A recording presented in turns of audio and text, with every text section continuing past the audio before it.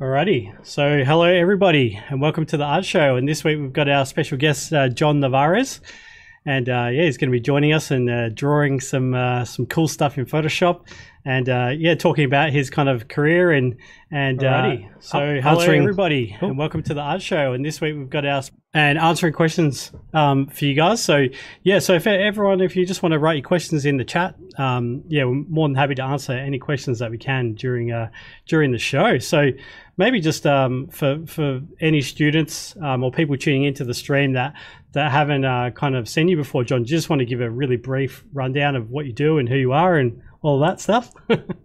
Sure. No. So first of all, Simon, thanks so much for inviting me to the show. Thank you so much. And yeah, I'm John Nevarez. I've been in the industry for 23 years. I started in '97. I started in Disney TV as a storyboard artist, and then eventually made my way to doing visual development and background design. And then I've been lucky enough to do like TV shows. Started on one of my first shows was Pepper Ann, and then I bounced over to the direct-to-videos where I did Brother Bear 2, Tinkerbell. Then I jumped over to Astro Boy. Then I was lucky enough to work at Pixar for 5 years. Worked on Cars 2, Inside Out, Monsters University, Coco.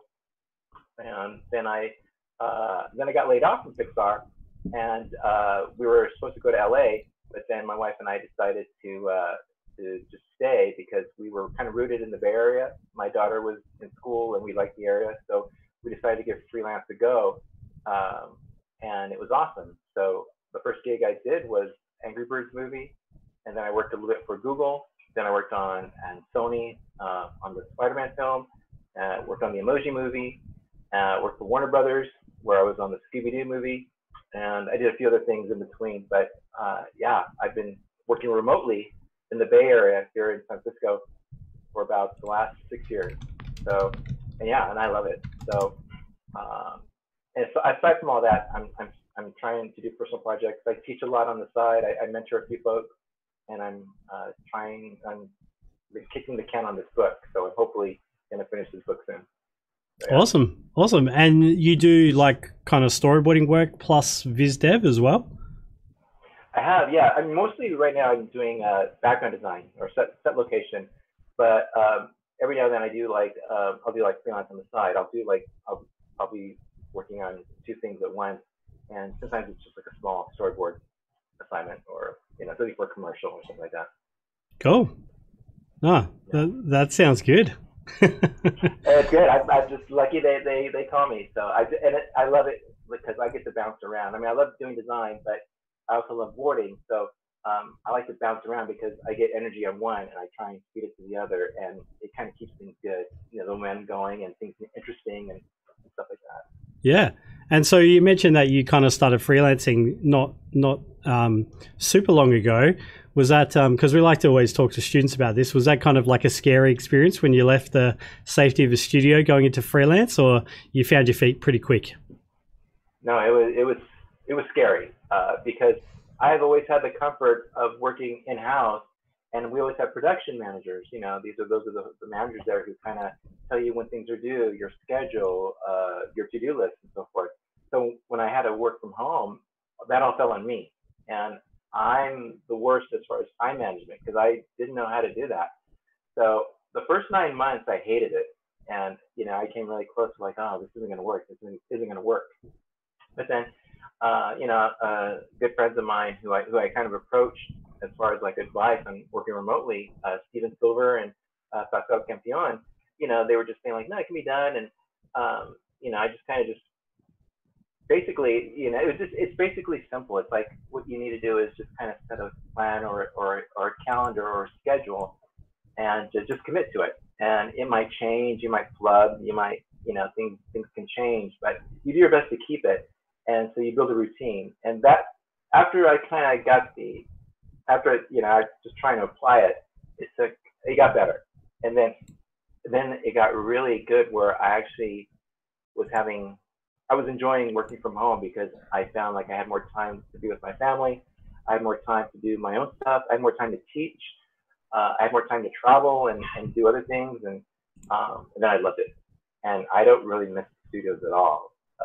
I miss working with people, but I don't miss all the politics. I don't miss all that stuff. I mean, for me, it's just the work, and then I turn it off, and then I do my own thing. So, you know. That's cool. Yeah.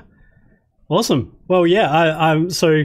I guess generally in the art show sessions, yeah, we have our guest artists just draw some stuff and do just sketching around and doing whatever they want to do. So, do you want to share your screen, John, and you can Sure. Let's see. And here we go.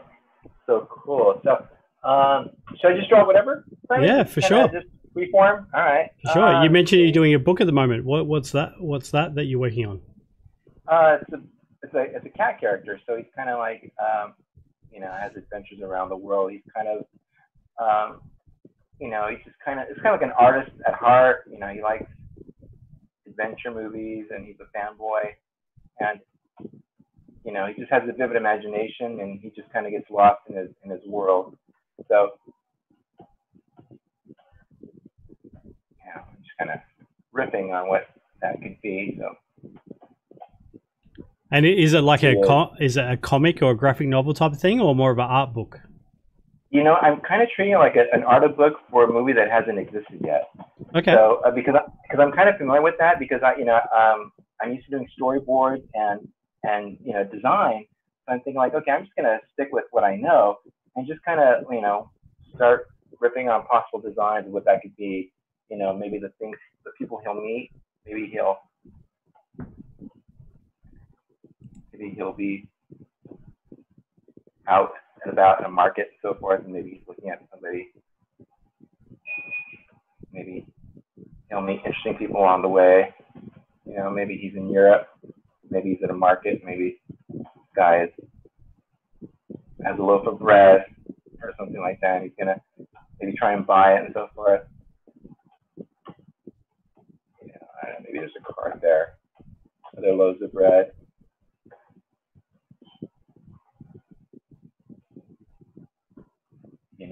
And then I'll just kind of, right now I'm just thinking about adventures. What I like to do is it's an exercise that I do as far as like composition and so forth. So, what I usually do is when I do small thumbnails, and I just try and create little compositions of what he is. This is my scale for what he is. Maybe he's at an altar like at Indiana Jones. I just have the foliage here. Maybe there's a foreground tree. Maybe here there's a big, huge relic of a cat. Maybe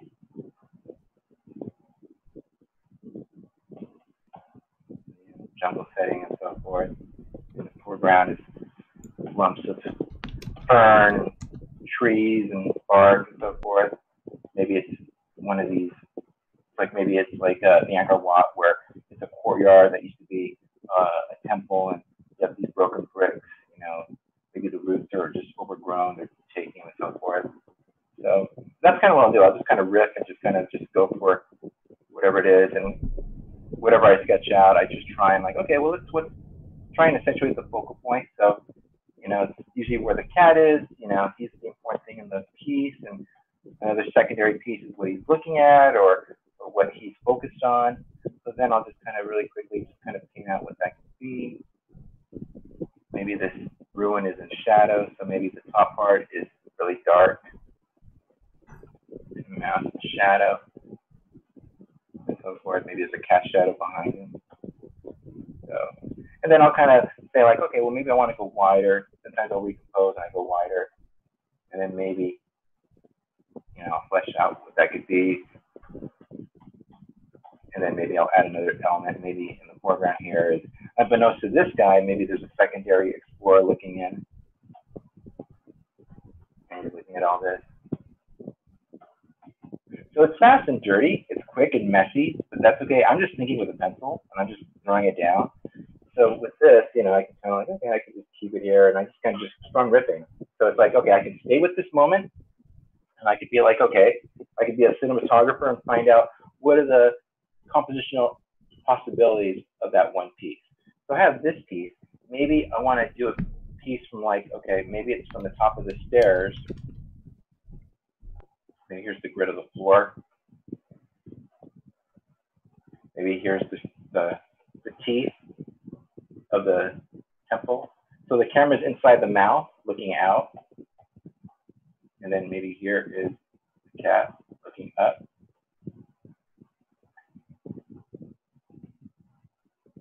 Let's see. Nope. Let me go back. And maybe I could add the brick in. It's all broken and staggered, because it's ruined, maybe because of earthquakes and so forth, everything is just kind of broken and Earth has overtaken things. The roots come in and raise the bricks and so forth. Maybe there's broken statuettes, temples, so forth. These blocks, I just keep things simple as far as shapes. I'm not cleaning things up right now. Right now, I'm just thinking, having fun, finding out what this could all be, so forth.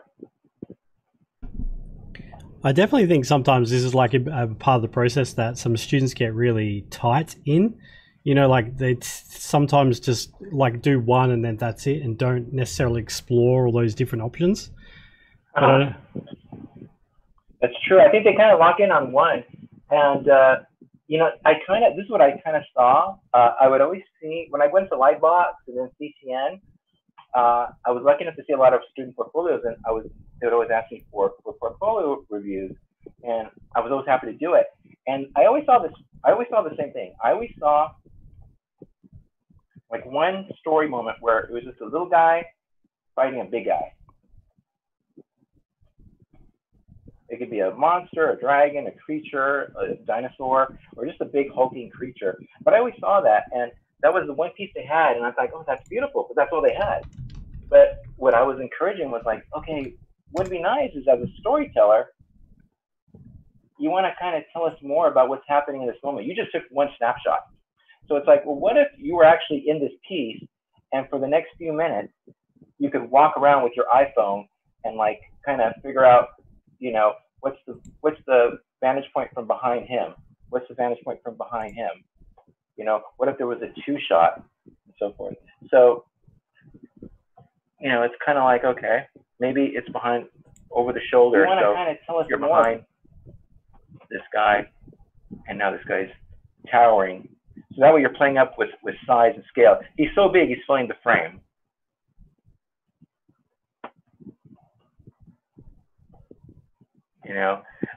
Maybe another shot would be, okay, maybe it's the big creature, and now the camera's behind him, and his tail whips and so forth. And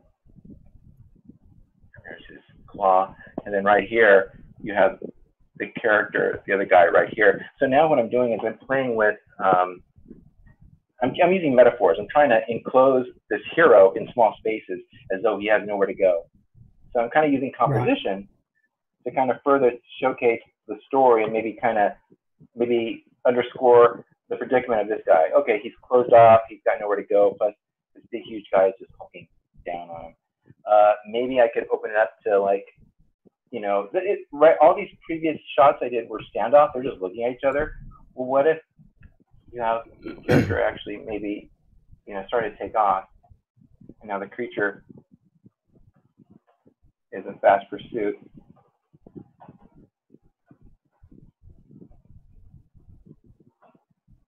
Like that. That's one consideration. What if you move the camera so maybe it's more over the shoulder? So maybe it could be over the shoulder where maybe the camera is underneath that guy and he's pursuing the guy like that, that's a consideration. And then shadow over the ground. Again, I'm kind of using that metaphor of composition to enclose it in that space. Another possibility could be where maybe I'm going to touch the camera. Anytime things are stable, things are flat. But anytime things are kind of instability, where things are action moment, people like to touch the camera. So that's what I'm going to do. I'm going to touch the horizon. Here's my VP. And maybe I'm going to have the guy, our hero, kind of taking off, and he's like, oh no, And then I have the big guy right on his tail. You know, maybe this big claw just crashes in and things are just kind of flying up the momentum of his step.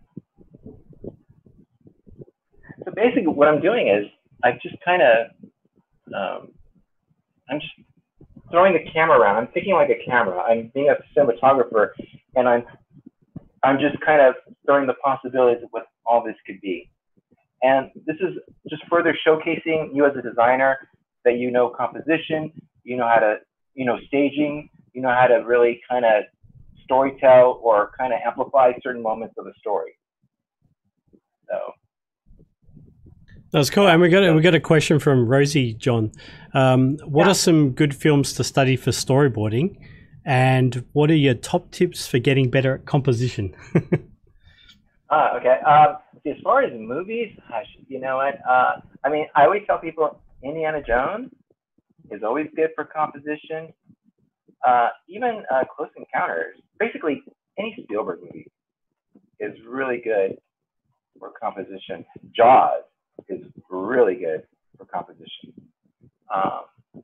Let's see. I know there's gonna be a whole bunch after this whole podcast. I'm gonna like totally riff on, and I have no one to riff it to, but yeah, Spielberg is always a good choice to start. Let's see. Now, as far as like composition exercises, one thing you can do, and this is just simple and boring, is like, okay, do the can exercise. The can exercise is like, okay, picture there's a table. You know, here's the floor, and this is a side view. So you have a table, a simple table, and you have a can, like a can of Pepsi. Okay, this is called the can exercise. Okay, now this is flat. So what you want to do is like, how many compositions can you get if you move the camera around? And you can also free yourself up and move the can. So from above, maybe this can is right here. Or maybe you can move it here or here, anywhere. But ask yourself, what are the possibilities? So I'm just going to quickly riff. And I'm like, okay, what if we're on the top, looking down 3/4, and this can is right here? Okay, there's nothing wrong with it. Yeah. But now, what if we do this? What if we put the camera here, and we move that we move the table, and the can's right here? Now, right away, what does this say to us, maybe emotionally or with information, versus what this is saying? Okay, so basically, this looks like, you know, this is like neutral. It's like, it really doesn't say anything. It's like, okay, it's just somebody on the top of a surface. But here, this almost looks like somebody is looking down and maybe about to jump, or it's just kind of like looking at whatever it could be. Okay, now what if we move the camera so it's lower?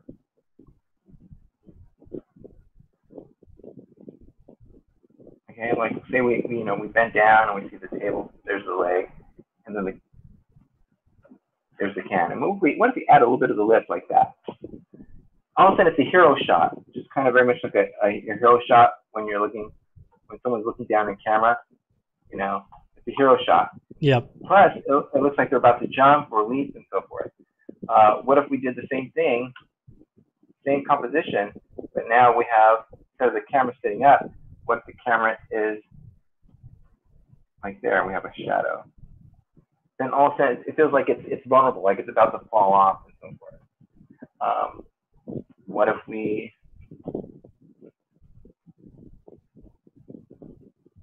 put the camera? What if the camera is directly right above the table, and then we can say amplify the shadow?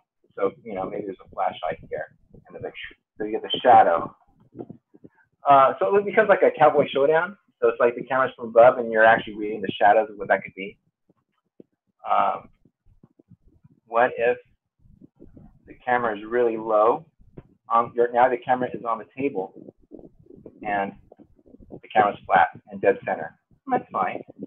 Nothing wrong with that. But what if we do this? What if the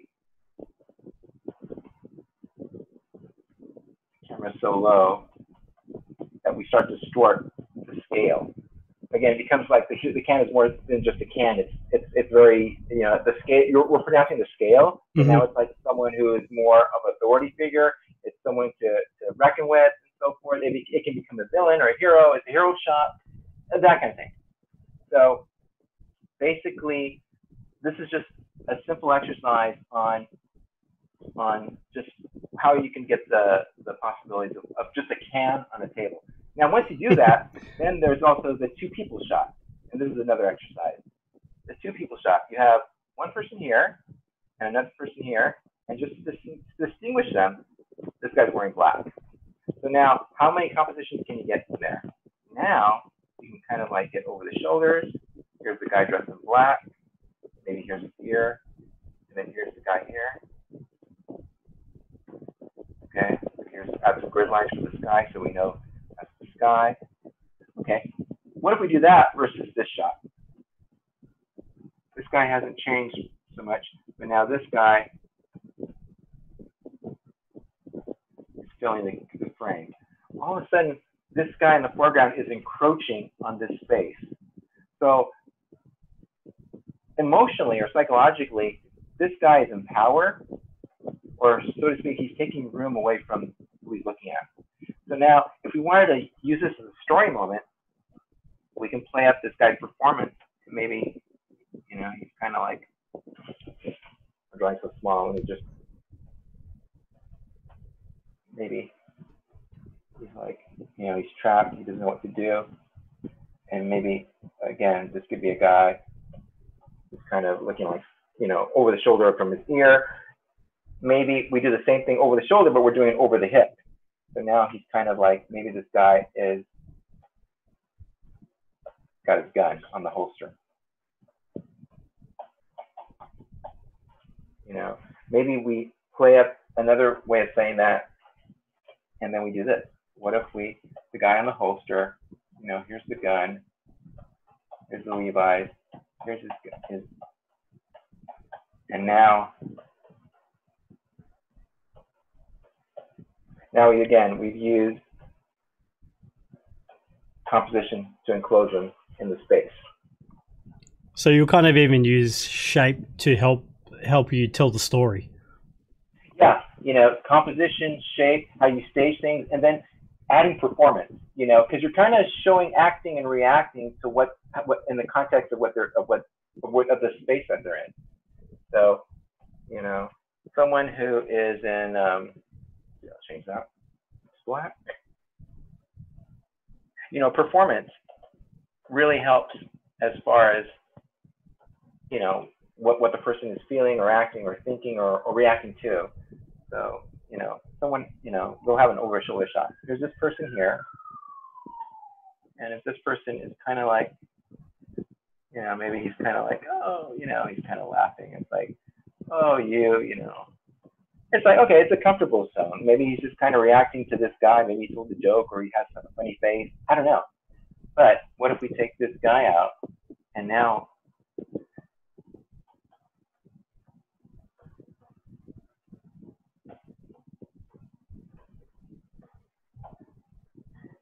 maybe we add a wall, so we have a shadow. So it's like he's got nowhere to go. He's trapped. Now, all of a sudden, this person is not so much neutral. Now this guy could be an aggressor or someone scary, a monster, add some shadow behind him and so forth. Now he's a different person than what we had seen based on this person's reaction. Mm-hmm. So it's performance. So I tell people, when I talk to groups, what I usually do is like, think about the performance, think about the composition, think about the lighting, and all of these, you're going to give an experience. You're going to give a moment. And that is, in a way, your storytelling. Someone doesn't have, it's okay if you kind of, there's points when you want to have someone that's neutral, when it's just kind of like doing the Jesus pose and they're just kind of still. But what helps is if they're really reacting to something, use the body language, use the eyes and the shoulder, and maybe are they crouching? Are they buckling up? Are they tense? Are they open? Are they like, they're free? Are they, are they relaxed? Composition, how are they filmed on the screen? Use foreground elements, background elements. Maybe it's a two shot where the camera equalizes both parties. It could be a two shot. Maybe this guy's here, and then this guy is now. Maybe he's a bigger guy. We're pressing this guy. Maybe at a wall. So now, on this negative space, just kind of helps amplify that this guy has nowhere to go. He's got such a small space. So, yeah, and then lighting. Lighting, not just lighting for day or night, but lighting. How do you light emotionally? So, usually, say you have someone here. Things that are brightly lit and you can see them and you can especially see their eyes, they're usually safe, maybe neutral. So, right away, we don't really have anything to suggest the feeling. Now, what if, let's see, sorry about that, blow that up.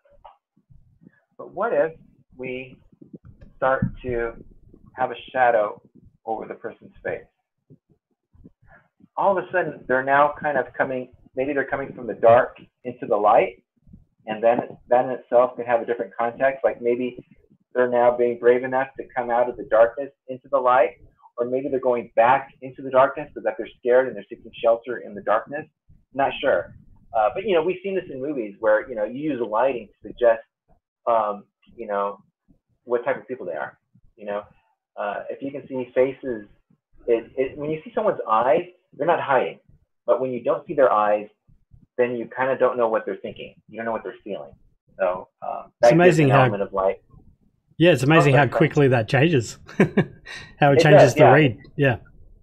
Exactly. It's just kind of, let's see if I can find I should have brought this up. Maybe we can talk about something and I'll bring up maybe some examples. Yeah. Yeah, cool. We've got a few other questions. Sure.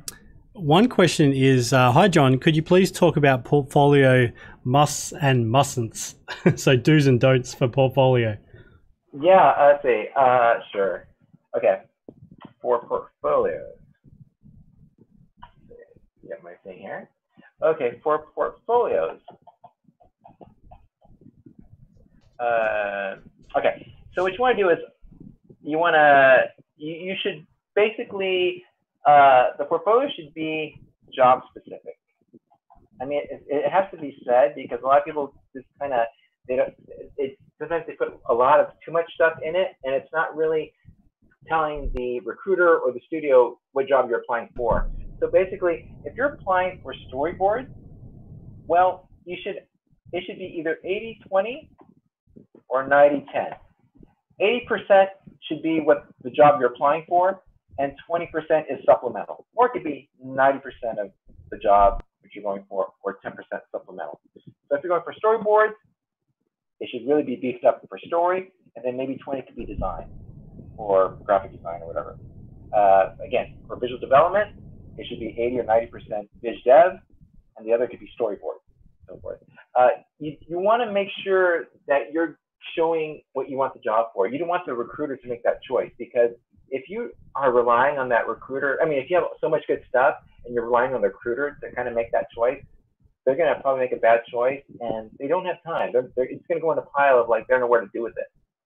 So that's the one thing, be job specific. Let's see.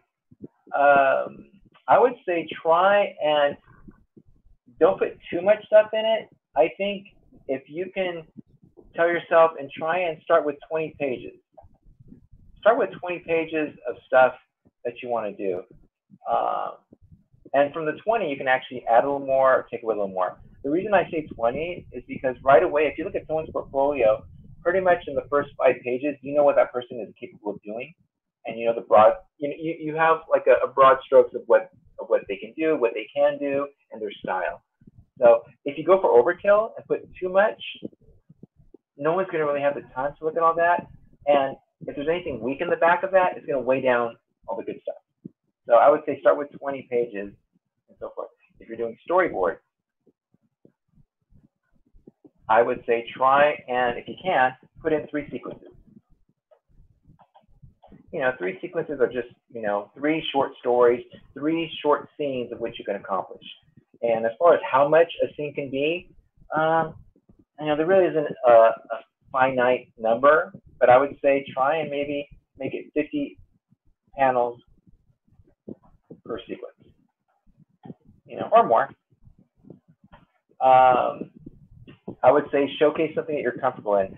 As far as storyboarding, if you're comfortable doing dramatic sequences, then just put dramatic sequences in. If you have a flair for action, definitely showcase action. If you're more of a gaggy person, you like comedy and can showcase that, definitely do that. But I would say do maybe 3 different sequences and so forth. Oh, thank you, lady. I'm sorry, my daughter just gave me some hot chocolate.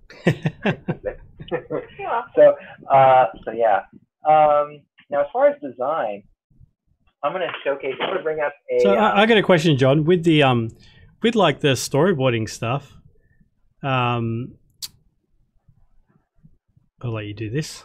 With the storyboarding stuff, do you think that studios prefer to see like an animatic these days, or just like flat boards? As far as storyboards, this is what I suggest. It's great if you have an animatic, because it's just pluses, like you've taken the time to add dialogue and sound. If you have a good animatic that's clear, yeah, definitely showcase that. I know a lot of people do this. Let's see, Ray Russo story. I'll see if I can find it. Is it here?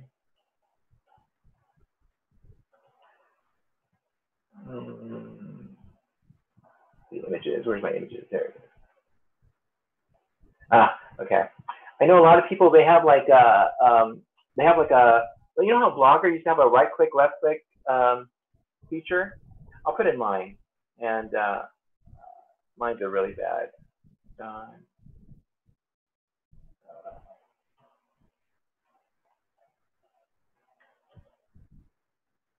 Sorry about this. So where is mine? So what's really nice is, it's nice when it's a lot easier for someone to view it when you have some kind of a right click feature. So yeah. If you have this, it really helps, because it first of all, it magnifies each panel. And so you can focus on each panel at a time and just right click. So I call this a poor man's animatic. So, you can just not quickly, but at your leisure, right click through, and you get a sense of progression. You can stop and study the scene, and so forth. So, I know some of the features, I think Wix might have this, but you might have to put in a plugin, like a Blogger plugin, or even just use Blogger. Blogger's still free. And a lot of people use Tableaus. Tableaus are nice, where you kind of have, maybe 16 to a page. And you go 4 down. So, these are just called Tableaus. Yep. So if you don't have an automatic, or if you don't have like a right-click feature, you can do this. You just want to make sure it's not so small that somebody has to squint their eye, because if things are so small, and if there's subtle changes in your board, we can't read it.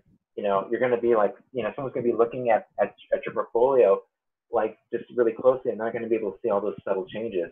So I would say do, maybe 20 to a page if you're going to do a Tableau. I think, let's see.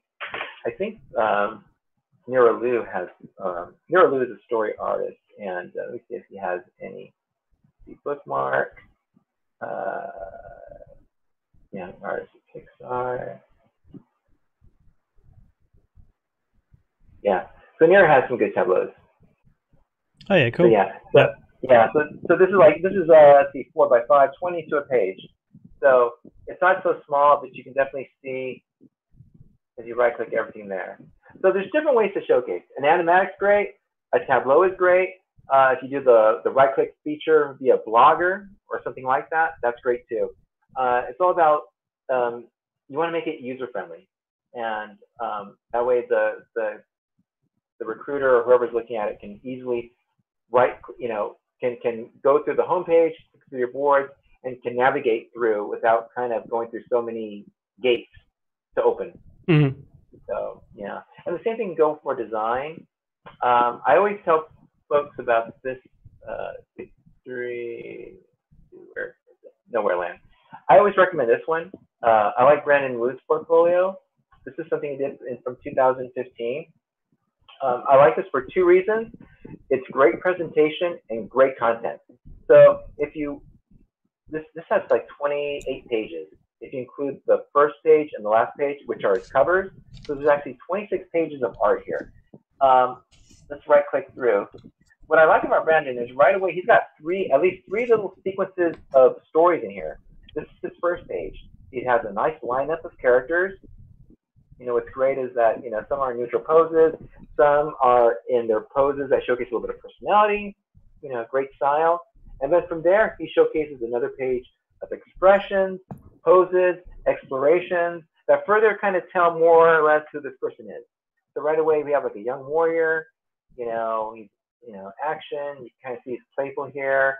This is he's in mid pose, jumping over something. Here he is, battling like another creature, and so forth. So right away, this page really shows us the personality and persona and just kind of who this person is. Okay, and then is that kind of what you meant before, where you want to see the exploration of the character and the poses and the compositions even? You do, yeah. Because if you want to be a character designer, you want to showcase that you can do a character, but you're responsible for creating the lineup. You're responsible for creating the cast, designing the whole cast of the show. So what helps is doing a lineup. So right away in one page, we kind of have their dynamic to each other. We have scale, how big they are to each other, and then all of these one pages here of exploration. This is just one page of this one character and who this is. If you go further on, this is an exploration of the bad guy. But then, but you want to have different pages that showcases more expressions, poses. You can have two shots where you can have two characters and they're interacting with each other, so you have a better idea of their dynamic. Maybe one guy is he just likes to complain, or he's just kind of like a bully, and the other person is just kind of his victim. He's the one who's always being bullied on. That just showcases more their personality, the dynamic. Mm-hmm. What Brandon does here is like he switches it up. I mean, he's great with characters, but now he's showcasing a little bit about background design. He's creating a story moment. He's incorporating his characters into the scene. So now his backgrounds have context to the characters. So it almost looks like an artist book. This is great too, where typical story is like a story is a journey. So basically you're showcasing your character going from one place to another. So here they're traveling, and then you're assuming they're going to the top of this palace, and now I'm assuming this is the top of the palace. So right away, using color and composition, you're kind of showcasing pretty much the emotion of what's happening. So, everything is very still based on the coolness of the colors, and there's no action. It's very vertical. And then here you have a dynamic pose, low to the ground. He's being surrounded by looks like these characters that are just laughing at him. It looks like a very Kubo and the Two Strings moment. Yeah. This is a color script where he's showcasing his color, but he's also showcasing his composition and his staging. So if you go from left to right, you see this nice progression. I'm not sure what this story is, but what it's telling me is like, okay, there's an older woman, she's an older lady, there's this peach, and it's a nice colors, it's peaceful, it's a very still moment. I'm assuming there's a connection here. This tells me this kid is somehow connected to the peach. Is he inside? I'm not sure, but this is his birth moment. It's kind of like this Nemo moment where he's still, it's the beginning of life, he's happy, stars, it's very celestial. I'm feeling this person is special. Okay, now we go to this third moment. We go to this third moment where now it's family. So now, bright colors, they're hugging to each other. Okay, now he's on the journey. We're now in this moment. So now he's going off. And now here, he's further into his adventure. Now he's meeting people on the way. Okay, sorry about that. My It's tricky. So now he's meeting people on the way. Now, 6 panels in, he's already, the colors are changing. The scope of the camera is big. So now he's traveling somewhere. He's traveling somewhere maybe mysterious, maybe threatening. We don't know what it is. Here he is. Now with colors, you're showcasing high contrast, high bright reds and blacks and oranges.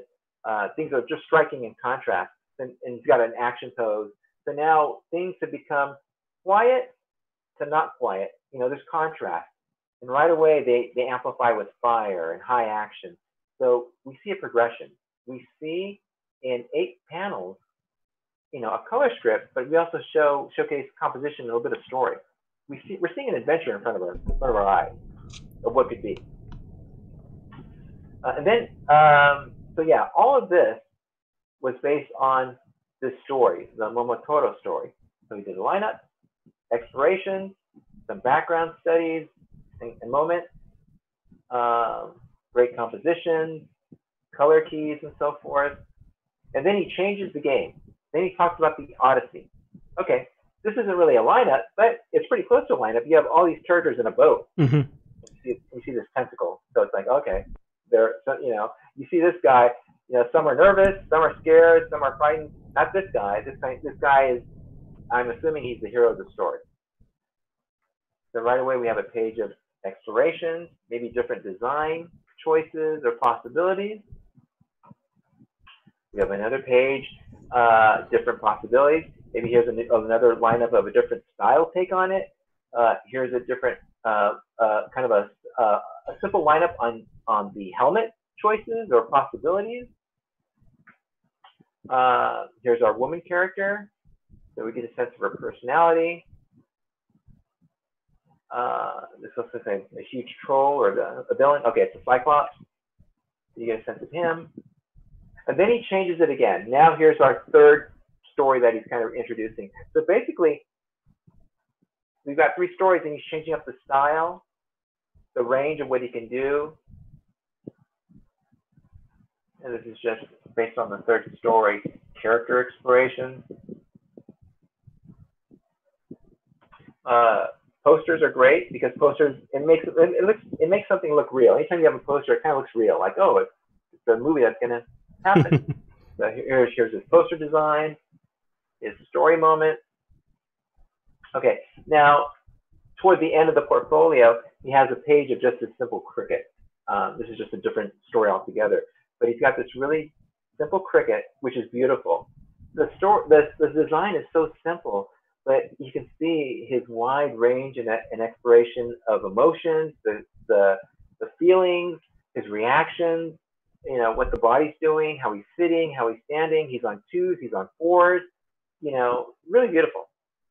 And he's not crowding the page so much. He's giving a little bit of breath with each pose so we can enjoy each one on their own. So that's one thing too you want to make sure you don't do. You don't want to overcrowd the page. Here's another page on just this mouse character. But again, he's showing the wide range of the style. You see this guy on the upper left, very graphic, very UPA, where everything is enclosed in this one shape.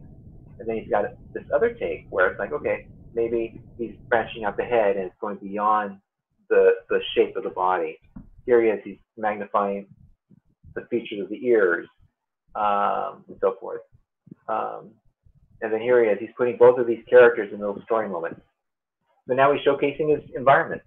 He's showcasing his composition. Here's a page on birds. Here's the page on monsters. Here's the page on barbarians and witches. And then, he puts in a story moment based on that good witch story. And then he's got a nice page of like almost Samurai Jack looking style designs. More background. And that's it. So basically, this is 28 pages. Right away, you really get a sense of what Brandon can do. I mean, great design, great compositions, character exploration, and great presentation. Every page isn't they're not competing with each other. You kind of can enjoy each panel or each design and enjoy it for what it is. It's really cool. Yeah. So I mean, I just tell people just like, that's a good template to kind of follow. Yeah, yeah, Don't yeah. exactly follow his design, but use his example as far as presentation. As what to show. Yeah, what to Yeah. show and the range of it. If you don't have locations and all you do is character designs, that's fine. But just kind of maybe try and showcase three different types of design. Say like, okay, here's a design on that's more storybook, and then here's a design that's a little more fleshed out with volume, so it's more sculptural.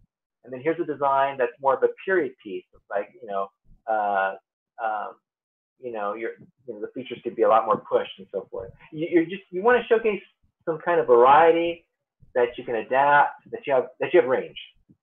So yeah. No, that's very cool. Yeah.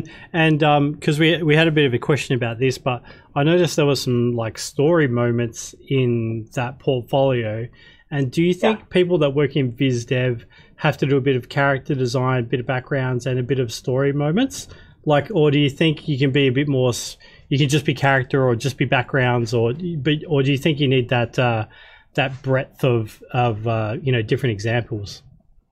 Yeah. I think okay. If you're doing visual development, you don't necessarily have to do characters. When I say visual development is mostly like set design, location design, and story moments where you're just kind of putting your characters in a scene. But usually the character designer is usually the person tasked with just creating all the character design. So there's usually that. So for me, I usually put the design what's already designed, and I put it in the moment. So I'm not worried about the design. I'm just pretty much worried about the context of what that character is going to react to. So you know, say like somebody's designed a cat. So for me, I'll use that cat and I'll kind of like, based on, I'll put him on context to what I'm putting him in the story moment for. He's kind of like, no. And then it's like, okay, if I'm doing a story moment, well, it's like, okay, my story moment will probably be he's here. The eyes are looking up. Guy honking. He's got a knife. I don't know. And maybe he's got that shadow, so the shadow is trapping him as well. So, so for VizDev can include characters, but that's usually a character designer's job. And it also includes set and location design, which is one and the same. And it also includes props as well. But VizDev can also include someone who is more focused on colors, who kind of like will just take the paintings and then they'll just add color to them. In some cases, excuse me, you can also do story moments. And story moments are just kind of what they're just kind of like they're story pieces. They're kind of what this is. Let me show you what I mean. This is a good example of Rebecca Shy's page. Rebecca Shy, she was a sketch artist intern at Pixar, and then she did some work for Onward. And I believe now she's at Netflix. But this would be a story moment where you have your character in the scene or in the set, and you're telling a story in one panel. This is also part of VizDev. Another part of VizDev is when you do a 3/4 down shot, and you're pretty much telling people where things are in the room. And then these are call outs. So maybe you're kind of you're kind of breaking up the set. Maybe you're calling out one specific thing in the set, and you're telling people like, well, what it is, what's that design? Like this tile work is this design. What's the floor of tires on here? Could be this, so forth. You're just specific call outs on basically specific information on what that is in the scene. This would be an elevation shot. So it's a flat on shot of what the wall could be. So now you're giving scale to everything. This could be a specific design on this lunch box that's in here in the story. what Rebecca did here was she did these really small tonal thumbnails of what this is. So here she is. It looks like she had 3 ideas on how she was going to put this young lady on the kitchen floor. So she had this at first, and then this in the middle, and so forth. So if you look at the above shot, this is actually a combination of this and this pose. And then here's a story moment of this young lady. Looks like there's a book in her hand, so that book has some kind of significance. It looks like an Amelie moment. So something had to do with this photo booth. I see the tarp or the drapery. It looks like it's in the moment, like it's just been opened. And this guy is running. So she's looking at this guy. Okay, so now there's a connection, right? There's something going on. There's something that has to do with him and her. And maybe she likes him. Maybe she's too shy and hasn't expressed her feelings to him. But that he kind of sees her. Elevation moments on the buildings. These are specific storefronts. These are other moments. Okay, now they find love at the end. So basically, what she did was, this would be expected as a visual artist. You'd be expected to design sets and then put them in story moments. So we have context of what that story is as far as the design. And then you have to do the call outs, especially for a CGI movie, because you have to sell it with a wow piece. And this is all production artwork. So basically, all of this stuff you give to a modeler, and they would build it based on all this. It was really cool work. Beautiful. Yeah, it's beautiful. Yeah. What's great too is this is just one project. She has the Theo project, which is just based on Van Gogh, which is nice, really nice. She does her tonal thumbnails, really beautiful, great tonals, simple, clear. This is beautiful. Calling out, you see the design, how everything's laid out. You get an idea of the world and the universe on the style and the design. This is a nice moment. A lot of people are in the scene, but it's all about these 2 people. And how do you amplify that moment? Well, you compose them in this simple shape. You put a backlight on it. So right away, if you blur your eye on this one piece, these 2 people stand out. This is what the story's about. These 2 people. All these people are secondary to these 2. Yeah, I can see that in our little tonal thumbnails. Does a lot of dark against light, light against dark composition work. Yep. Exactly. So a lot of people, they think it's all about it's all the details and all that noise. No, simple composition is the strongest. Simple works. You don't need to put a lot of crap on there. Because if you put a lot of crap on it without any design or meaning behind it, it just looks like you're forcing crap in there to make it look like something's happening. I just think, the most simplest pieces work. So yeah, it's great, beautiful, nice and stark. This is very dramatic. Shadows, high contrast, lights and darks, negative space. It's a nice quiet moment. Yeah. So yeah, this is just a great thing to do. She's got other ways. Oh, did she post her onward? No, she didn't. Not yet. Yeah. If you know the password, John. Yeah. Yes, I know. I don't. Unfortunately, I don't. Yeah. But yeah, but she's a great one to look at. There's a lot of great other ones too. But yeah, she's great. Yeah, so we've got a couple of other questions. Sure. Hey, John, could you tell me more techniques like the 180 line and types of shots everyone should know about? Sure. Let's see. Look into my. I'm gonna see. I've done past workshops where I kind of have 180. Do I have it here? 180. It's probably included in okay, maybe it's in here. I've done a lot of workshops, so I've kind of talked about things before, so I kind of throw them in something, and I'm like, oh, well, rather than just maybe I can just show you what I've done. And I know if anyone's interested on John's Facebook page, I know you've got a few little projects you've got on there, don't you, that you've kind of compiled over the years and people can complete? Yeah, I do. Yeah, I've got, You got the you treasure know, one, and I have the treasure one. I'll bring that up as well. But here's the 180 line. Okay, here it is. So, oh, let's see, the 180 degree. I'll just quickly go through this. Hopefully, it'll answer the question yeah, yeah, cool, yep.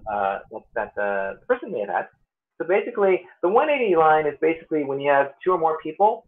But for this point, maybe there's two people, and you imagine there's a line between them, and we'll call it an axis line. So there's a line between these two folks. And then what happens is you want to make sure on one side of that line is where you want to put the camera on. You don't want to cross that line because all of a sudden you cross the 180. The 180 just implies it's 180 degrees of the half circle that you've laid out. So, uh, so basically we have character A on the left, character B on the right. And if you look at the arc of the camera is on one side of this axis. So here's uh, people A and B, and we have B in a dark shirt just to help distinguish them. So if you look at the bottom right, you see that there's three camera positions. There's actually four camera positions, but there's one that's kind of in red. Red is implying it's a mid shot of the two characters. Okay. Now we're over the shoulder on A, looking at B. Again, we're on this side of the camera line. Okay, now we're on the third camera, over the shoulder, character B, looking at A. So right away, we haven't crossed the camera line. This all makes sense because we've established that character A is on the left, character B is on the right.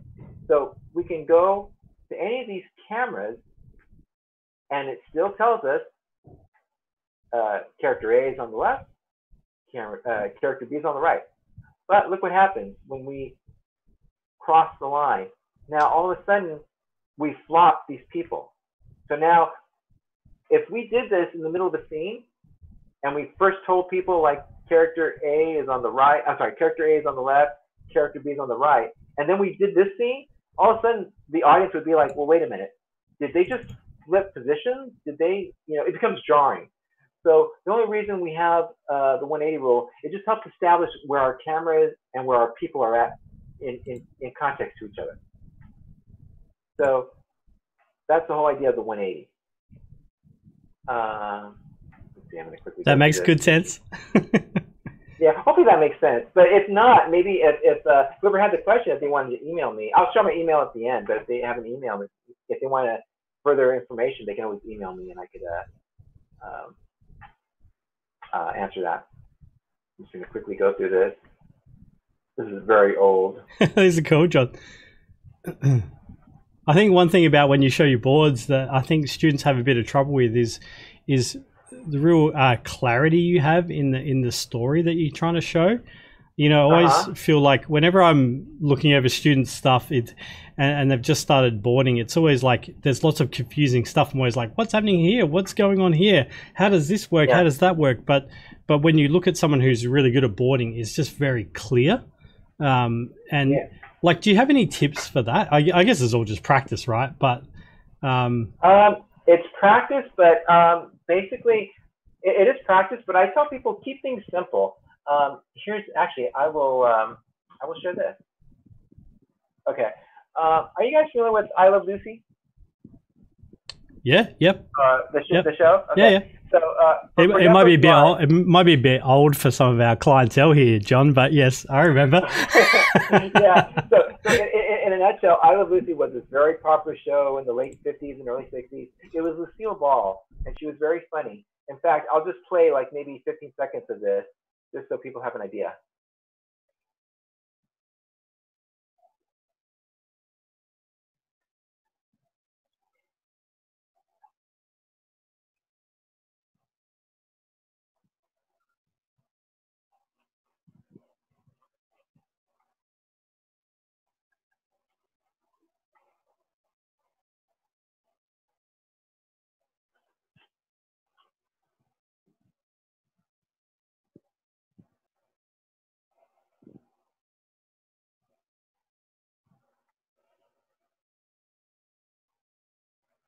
I'll just let this play for about 20 seconds. That way you kind of get the idea of the sequence.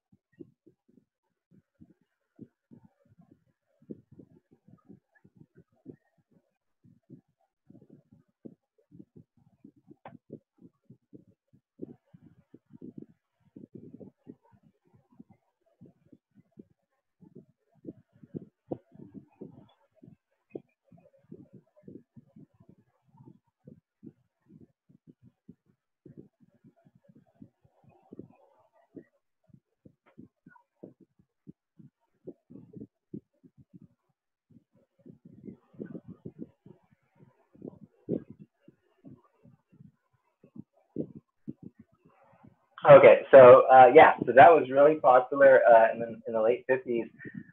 So I use this example to explain the simple camera setup. This was one of the first earlier successful sitcoms. And so basically, everything was pretty much in this living room.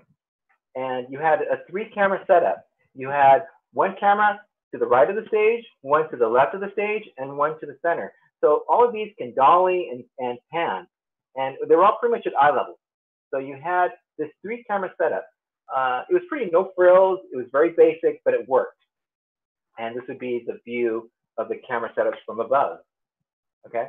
So knowing this three camera setup, you can now simply tell the story in the most economic way. I know a lot of people, they kind of say like, well, what camera should I use? You know, and a lot of people go crazy on it. And you have to know, like, you know, simple always works. Just keep things simple. And you always want to move the camera only if you have a reason to move it or to show something. So let's do this example. Say we have, you know, just a nice simple flat scene, and we have two young people, and they're talking. And then, you know, just I threw someone in the foreground so you know it was across the street. So then you have these two people talking, and then this shot is just a cut-in of this shot. Okay, nothing simple. It's just a tighter cut on this one. Okay, now let's vary the camera and let's do an over the shoulder of these two people. So now we have this over the shoulder, and we have this over the shoulder. Okay, now what if we want to do the same thing, but we just want to showcase one of those people? Fine. This shot is just a cut in of this shot. And this shot is just a cut in of this shot. Okay. Now, what if we want to do a straight on shot of one of those characters? So now it looks like we're the other person talking to this person. So right away, we now have just a very simple, but we're getting a wider range of the possibilities of the camera. So now from here, you can now storytell. So you can go like this, and I'll just make it up. Say, hi, Karen. Hi, Jane. How are you? I'm fine. Hey, did you go to school? Yeah. So what was school about? Oh, I don't know. They had homework. Really? Yeah. But I don't think I did very well. Well, what do you mean? Well, you know, I just didn't study. Oh, you didn't study? Yeah, but you know, maybe I will. Yeah. But you know what? I think you know who likes you. What? Yeah. He told me that he's interested in seeing you. Oh my God, really? Yes. But, oh my God, here he comes. So right away, it's so awesome, John. all I did was I just reused shots and I just cut back and forth. So it looked like there was a lot happening, but there wasn't because you guys were so focused on the story. But what I did was I just changed things up a bit only when I had to. You know, but you don't necessarily have to cut through all these things. You can just keep things simple. You know, I could have had everything told in this one shot. There would have been nothing wrong with that, but it would have been boring. Yeah. I could have added maybe this. I could have just used these two, and that would work fine. But just a little bit of variety kind of helps keep things interesting. When I wanted to amplify that moment, like, hey, I think he likes you. He did? So I wanted to hit up her eyes, right there in her face. And then the moment, like, oh my God, here he comes. Well, now I'm prompting that he's coming around the corner. So hopefully that helps. Just keep things simple.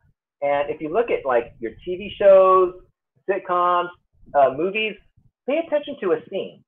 And they do exactly this. They usually use 3 shots. Use a wide shot, and then from that wide shot, they probably cut in a little closer. And then from there, they do over the shoulders. And that's pretty much what they use for most part. So you think you're seeing a lot, but you're not. It's just very simple and economic.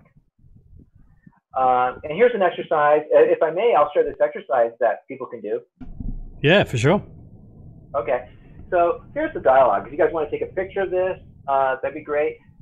This is the scenario. You have 2 men who are sitting for dinner. Okay. One of the people will call A, the other person B. So A says hi. B says hello. A says, sorry, I'm late. B says, you're 40 minutes late. A says, yeah, I had a lot of work at the office. And then A again says, sorry. So how many ways can we board that? Well, I did 3 versions. Here's one version. Hi. Hello. Sorry I'm late. You're 40 minutes late. Yeah, I had a lot of work at the office. Sorry. Okay, so I did not move the camera. I have the camera locked. And all he did was he walked in, he sat down, and they just had their conversation. Okay, there's nothing wrong with that shot. You're still telling the story. They're still acting, reacting. It's very subtle. There's not a lot of performance going on, except for when he bows his head. That's kind of like the prompt is like, oh, he sunk in and he feels bad about it. That's one version. Here's another version. What if we change things up a bit? Hi. Hello. Sorry I'm late. You're 40 minutes late. Yeah, I had a lot of work at the office.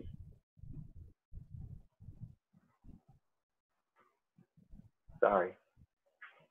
So there I added a little over the shoulder shot. I also made him a little bigger just to amplify, that he's the one who just feels bad and he makes this guy feel low. And I made him smaller, a little bit smaller. He's taking more space. You go from him and then you cut to this 2 shot. And he bows his head. Sorry. Here's a 3rd version, our last version. Comes in. Hi, sorry I'm late. You're 40 minutes late. Yeah, I had a lot of work at the office. Sorry. So I did over the shoulders. What I did was I chose not to show his face, but I wanted to showcase, something to just amplify that he's not happy. So, arms crossed, not moving, that itself is has a very, that says something without showing a person's face. So now, another thing you want to do is you can totally change the dialogue and it has a different version. You can go like this. Say the guy A, say he's late, but you know how previously I had him feeling guilty? Well, you can make him a jerk. And you can say, hi, hello, yeah, sorry I'm late. Yeah, but you're 40 minutes late. Yeah, I know. I had a lot of work at the office, right? Sorry. So when you change the context of how he's saying it, then you have a different meaning of how this story is going to be, and then, you have opportunities there to kind of showcase that with acting, performance, composition, all that stuff. So let's see. Well, I'm not sure what's after this. I always forget. Okay, that was the end of that. So basically, this could be like a simple exercise if you guys want to take your hand at doing a very simple, exploration on storyboard, or at least kind of using the camera and so forth. Yeah, no, that's great. And I think was that kind of your note about the clarity in terms of just keeping things simple. Don't try and get too overcomplicated with different camera shots and moves and all sorts of stuff. Just keep things simple. exactly. Yeah, keep it simple. Simple always works. And a lot of people think like they have to be fancy and like, oh, I have to do this and that. No, no, no, no. Just keep it simple. If I may, Simon, can I show this one scene? Yeah, go for it. Yep. Okay. I always use this scene too. Are you not entertained? I'm not going to show the whole thing, but I'm just going to show the beginning setup. I want to make sure I get the right one. I want to get the one that's not cropped. Let's see, I think it's this one. Oh, sorry about that. Yeah, what's the favorite? I would love to add the favorite. Okay, so we're going to do this. Let me magnify here. Okay, so I don't think we're going to get sound from your computer though, John. Does that matter? Oh no. Let's see. How about? Can you hear it? No. You're not. Oh, okay. Oh, let's see. I'm wondering if I do this. I'm gonna. What if I do this? I'm gonna do. I'm gonna take. And let's see. I'm gonna. Oh, your default microphone has changed to built-in microphone. What if I do this? Yeah, we can hear it. Okay, good. Okay, I just switched off my sound settings. Yeah, yeah. So basically, I'm sure most people have seen Gladiator, but I wanted to show this scene. I'm not going to show the whole scene because the second half gets a lot of, you know what happens. He just pretty much kills everybody. But we're going to look at this scene, and I want you to look at the scene, and I want to ask yourself as you're looking at this, what's the composition? And ask yourself, why did Ridley Scott choose those compositions? So here we go.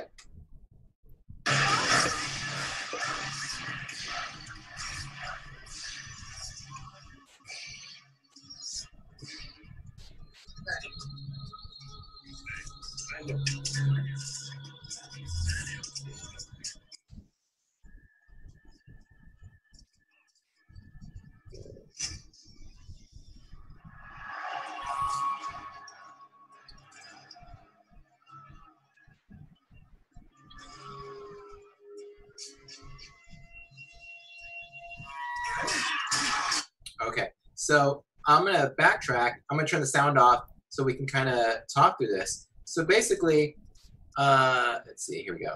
Let's go to the beginning. Okay, we start with a flat shot. We get strong verticals, and then we have a colonnade of these warriors. And, you know, they're all looking at each other. But we have this one figure back to camera, and the camera trucks in. But we have a little mystery. We haven't seen the face yet. So we have strong verticals. It's very symmetrical. And all of a sudden we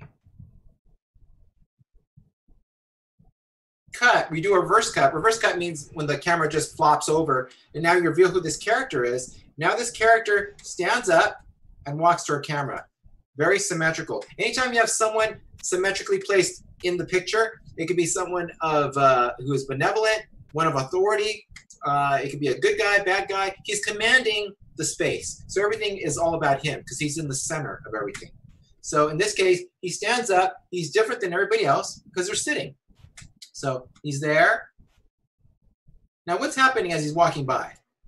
They're saluting him.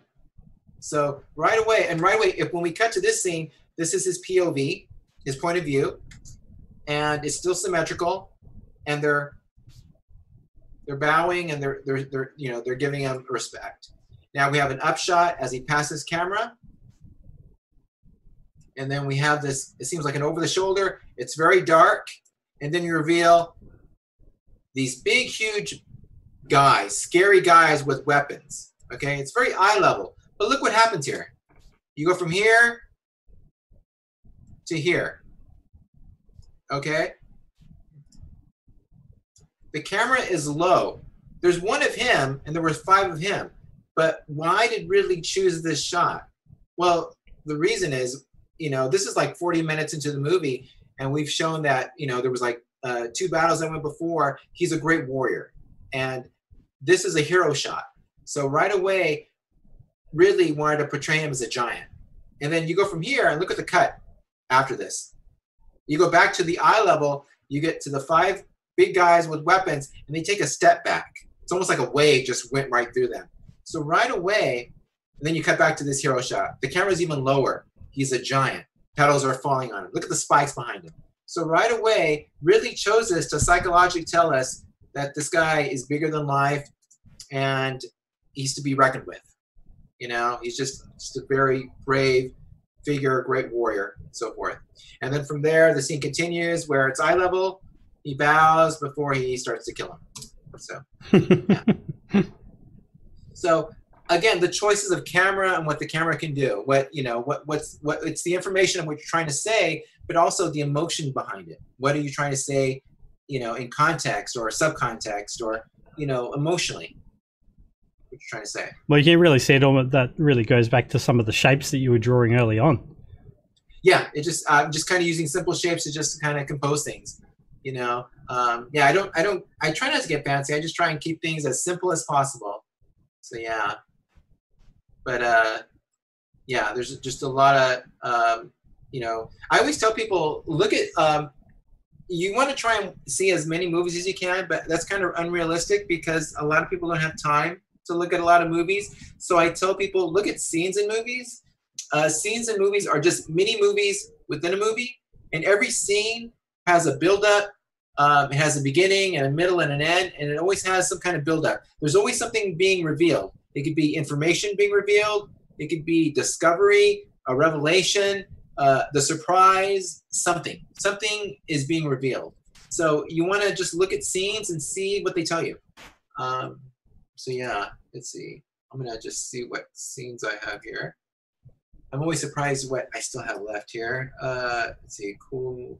Let's see, where are my movies? Movies. Action scenes. Yeah, I have Spectre. I have Anchorman for something funny. Batman action, car abduction, Carousel, Castaway, Close Encounters, Die Hard, Disney's Mulan, Gladiator, Godfather, Goodfellas. This is always a good scene. This is Game of Thrones. This is I think it's Arian's getting killed.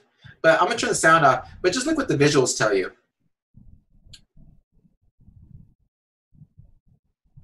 So I'll just play this for like 30 seconds. But she's there. Okay, she's hungry. You see the birds. Okay. So you see the crowd kind of walking past her. You know, just her actions tell you that she's trying to be, you know, out of view. She's asking this guy for some bread. And he's pretty much telling her just kind of like, you know, get out of here. He says, piss off. And then he walks off. So everybody's walking. She doesn't know what's going on. You know, all of her attention has been focused on she's hungry. She's just really hungry. So the kids tell her what's happening. Okay, close up on her. She drops the bird. So now it's not about hunger anymore. Something's happening. So now she's going to go find out. So the camera is with her. She's with the crowd. She makes her way past the crowd. We don't know what she's seeing yet. And then all of a sudden, you see the camera is low. Now the camera goes up and it slowly reveals what she sees. Where you see the courtyard. Everybody's gathered. See King Joffrey and his court. And here comes her dad. Slow reveal on her dad. Crowd reacts. And then all of a sudden, he sees her daughter. The camera pans up dramatically. You see her reaction. Now it's about them. They know each other. They know they're there.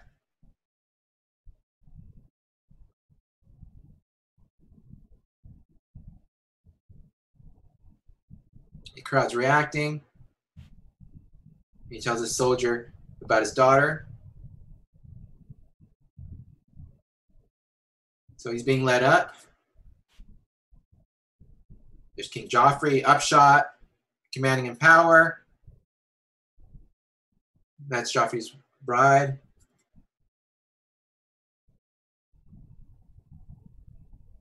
So just seeing the visuals and what they tell you, the information. You see Joffrey there. He's higher than the guy than he is. There's your establishing shot. You see the crowd onto the stage. Then you get to one shots on the characters as they're saying dialogue or the reaction, acknowledgments, and so forth.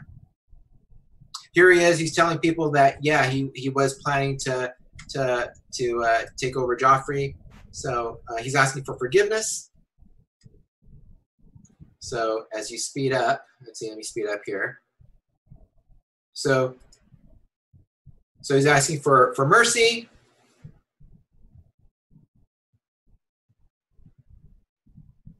A rock gets hit on his head. So let me speed up here. So here's the, it's just someone on the court saying, you know, he's explaining that he's asking for forgiveness, and he's asking King Joffrey, should we forgive him? You know, should we give him mercy? So then you go up to Joffrey. He's in the moment. He knows, you know, he's the king. This is what he wants. He loves that power and fame. So he's acting very cordial at this point. But then let me put on the dialogue. Has begged mercy for her father.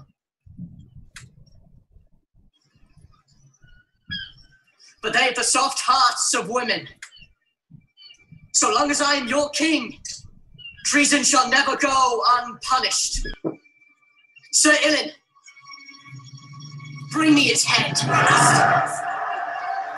Okay. Okay, so now he wants him killed. So now look what the camera does. Now things get very dramatic. Things were very quiet. Now all of a sudden things are tense, very dramatic. Look what the camera does. The camera's turning. Fast acting.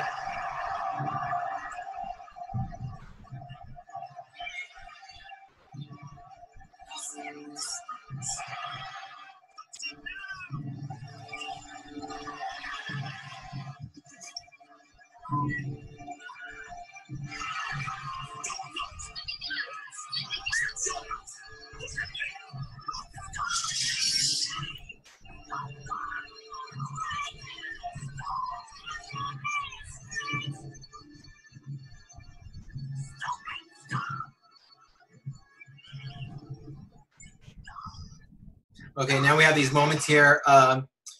Anytime the director wants to show internal thinking, what someone is thinking, they usually will freeze the frame, everything grows quiet, and then you have a close-up of your character, and then they're looking at something. So this is kind of like we're internally inside this person's voice or mind, and he knows he's about to get killed. So now he's just kind of, he knows his death is near.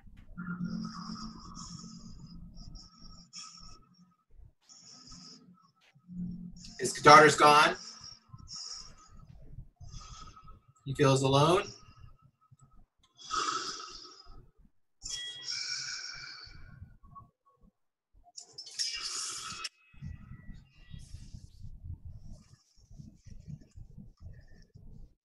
And then you cut on the birds. What's interesting is that we began this whole sequence with birds, and we finish with birds.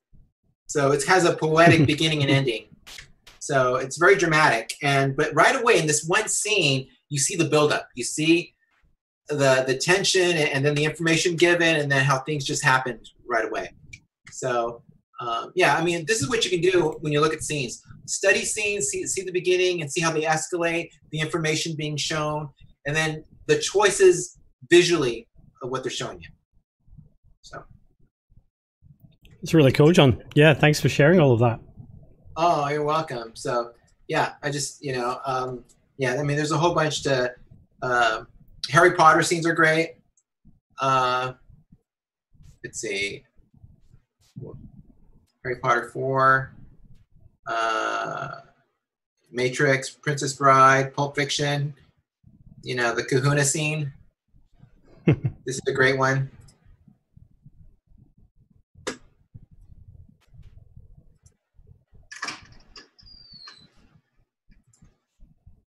So I'm not going to show everything, but just to set up.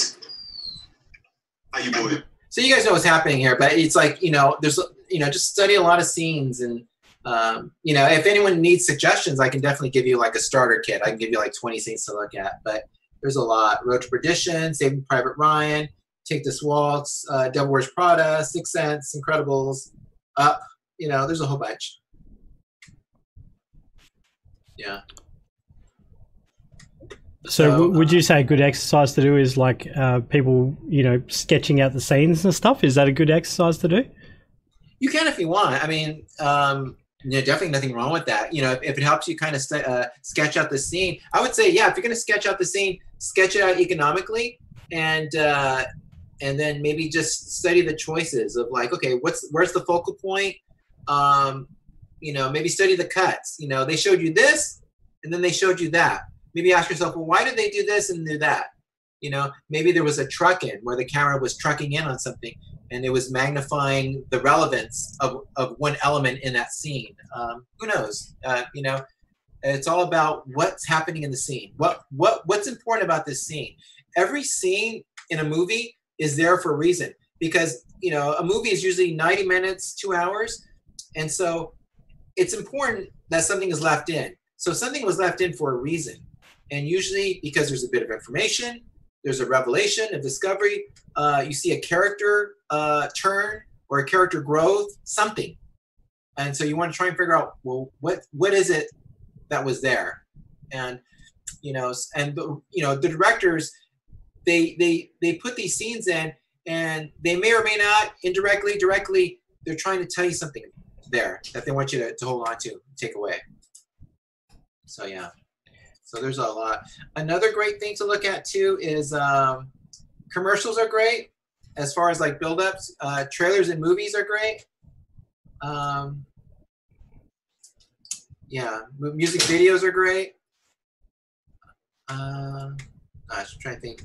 I haven't seen this in a while. I have so much. Mulan, Paris, Patton, the beginning scene of Patton.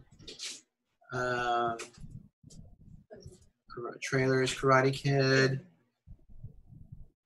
War Games.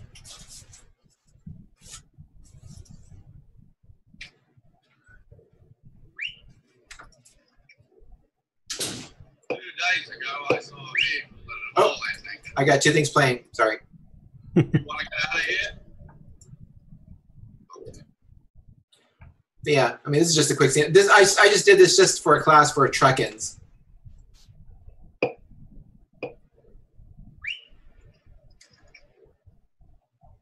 days ago, I saw a vehicle at a mall, I think. You want to get out of here? Okay.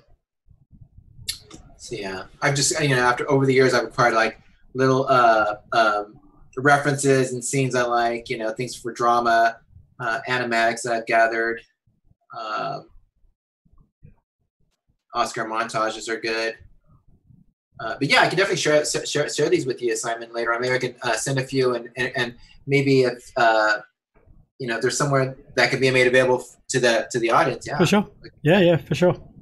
Yeah. No, we can do something. And we had a question about like someone was asking, is there much opportunity for doing storyboarding in live action movies?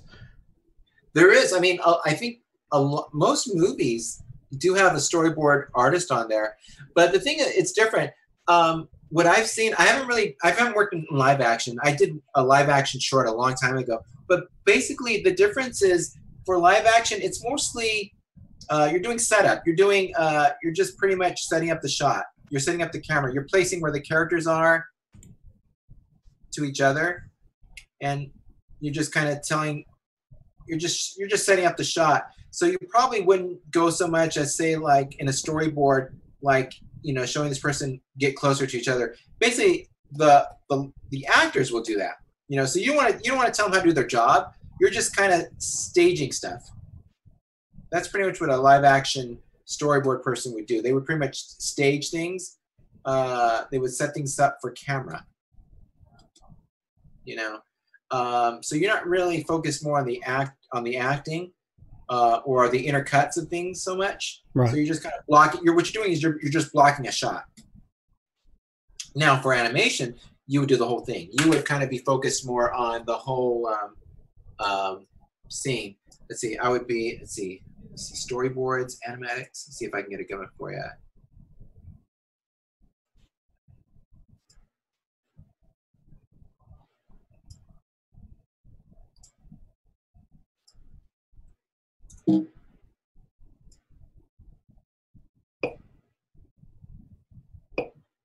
Okay, my name's Hiro Hamada, and as you can probably tell, I never set out to be a superhero. I mean, it's not exactly a life for a 14-year-old kid. But I guess I've never been what you call a regular kid. I was a little different right from the start.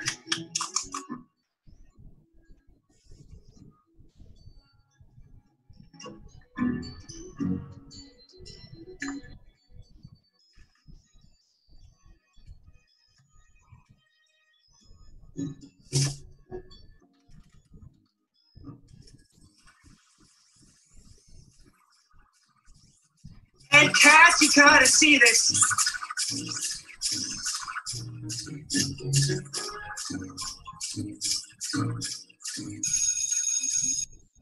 At school, I kind of stuck out too. So that's an example. Another example would be, let's see if I can, I'll show you something from Zootopia. I have it. Let's see, Zootopia. Is it this one?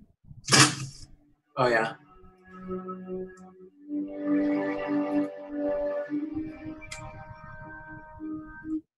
Oh, what did I do?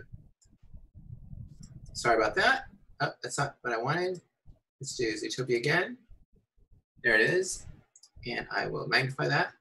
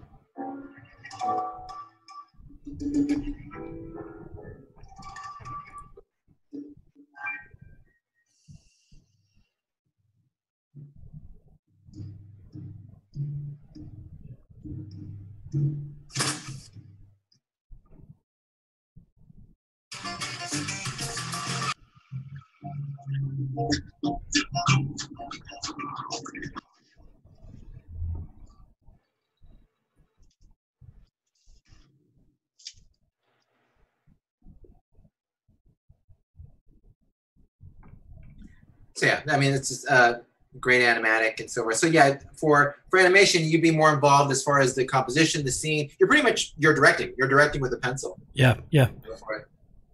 And then all of this, and there's a few others. All of these I got on YouTube. So if you go on YouTube, put in like Zootopia deleted scenes, and you should be able to find these. There's great ones. I do the same thing for Toy Story. Pretty much, I found better luck if you like put in a movie, put in deleted scene and either put storyboard, animatic, or reel, R-E-E-L. And more times than not, you'll have better luck finding animatic, storyboards, stuff like that. That's really cool. So yeah, you'll find a lot of these inside outs. I found, on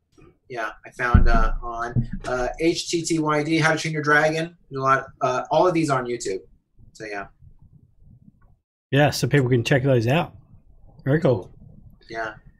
Well, we're almost running out of time. Well, we have kind of run out of time. But do you want to finish up with one last cat drawing, John? Sure. I don't know what I'll do, but I will say.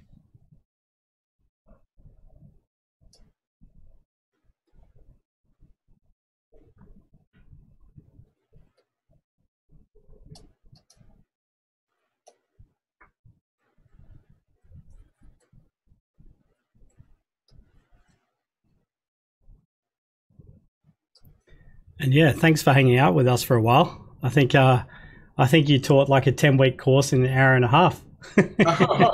No, I'm just lucky right now where I love talking to young folks out there and older folks too who want to get into this, and I encourage you guys. I started when I was late, and I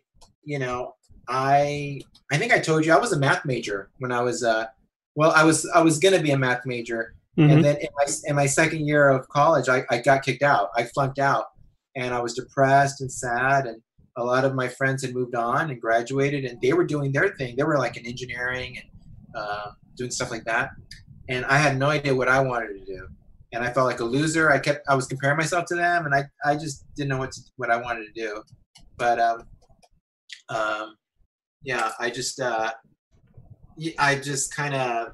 I took a junior college class, and I took drawing to cheer myself up, but I would like do odd jobs, and when I was 31 years old is when I saw about this training program at Disney TV, and that's how I got in. So I got in late, but I'm so glad I did what I did because I appreciate it more. So it's don't worry about age. It's all about what's in your book. It's all about what you can deliver. And just because you graduate from high school or college, you're always going to keep learning. I have to keep learning. I have to learn things every day, every week, because I'm competing against you guys. You guys are younger, faster, and cheaper. So I have to be on my game, and I have to learn, new stuff. When I was your age, we didn't have YouTube. We didn't have the internet or anything, all of these resources in front of us. So you guys, there's stuff out there. You guys should absorb it and look at movies. Look at movies before CGI. What CGI tends to do is they become a little gratuitous, and they kind of show stuff, and they showcase the monster or all the special effects and stuff like that. And it's like, that's nice. But if you go to movies before CGI, they were a lot more creative and economical as far as showing stuff. If you remember Alien, the first Alien movie, you never saw the alien until the last 10 minutes. Yeah. But you were scared as hell throughout the whole thing. Why? Because you were reacting to what the folks were reacting. You're like, what's that shadow? What's that silhouette? The noise and everything there put you on edge. And you didn't need to see the monster, but you felt the monster. That's right. Power as far as what you can do with movies and setups and cameras and so forth. Same thing for Jaws. You didn't really see the shark until toward the end. That was an accident that was a blessing because the shark kept falling apart. So Spielberg had to be economical, and he had to limit showing the shark, because if he showed too much of the shark, you knew that it was a piece of crap. So he didn't show, what he did was he didn't show the shark as much, and he put the camera right above the water to make the viewer think you were in the water. So there was that implied fear. So, just economic shortcuts like that, or just kind of, the limitations that were set upon, you get more economic, more creative as far as showcasing what you can do. So, just be a sponge, look at movies, try and see scenes every day, maybe 2 or 3, look at them, turn the sound off, study the prompts, the actions, the reactions, the choices, Look at what the camera's doing. Why is it moving? Why are we trucking in? Why are we trucking out? How did it begin? How did it end? What did we learn? What's the takeaway? Look at comedies and so forth. Even comedies have setups and build-ups and revelations and stuff like that. So, explore it all. Just because you're doing art for film, you should know what film is. Film is it's like visual language. It's storytelling. So you should understand what film is. Film, in a nutshell, is story structure. It could be a journey that's emotional, physical, psychological. Someone's going from A to B. A lot of things happen along the way. Things escalate. There's a lot of things the whole idea about story, or at least a good story, is it's the journey. Things are there to make it harder for the person to get what they want. And so all of these challenges, you're going on to the challenge. So you have to, reveal what the stakes are, show the stakes, show the struggles, the challenges. So that way, when you see someone who's down, when they do get up, that up is much more higher than you want. To have a good high, you need a good low. So you want to showcase contrast and these journeys and these steps to kind of get you to that high moment of where you want the hero to be.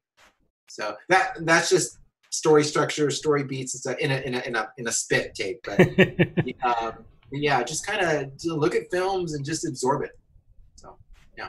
No, it's great. Yeah, thanks, John. And what we might do is, you've got a few people asking about questions about shorts and trailers and animatics, but what I might do is send you over a link, and you can put a few of those things in there, and then we can put it up on the CDW Facebook page, and people can have access to them.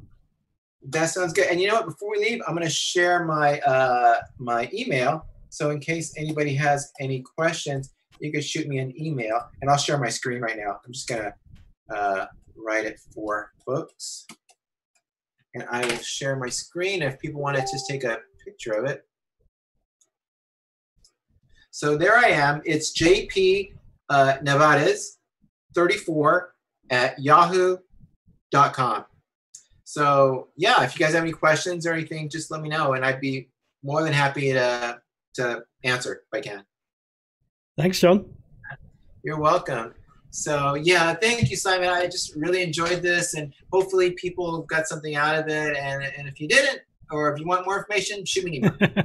I'm sure they did, and yeah, it was great catching up again. So thank you, and thanks everyone for tuning into the stream, and we'll see you guys next week. All right, sounds good. Bye, guys. Thank you.